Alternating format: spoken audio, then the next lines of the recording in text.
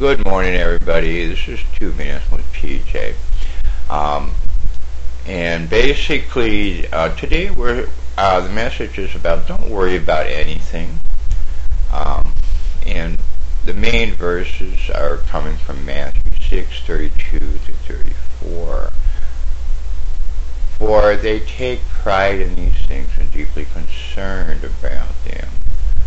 But our Heavenly Father already knows perfectly well that we need them, and He will give them to you in the first place of your life. All He wants from you is for you to follow Him.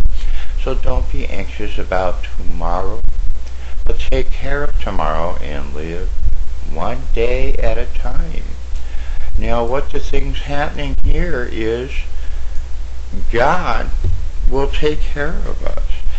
Basically, what's going on is we worry about our children, our money, our clothes, our house, the things that we have. But the bottom line is God knows our needs, and He will take care of our needs. God will clothe you and take care of you. He knows your needs before you ask for them.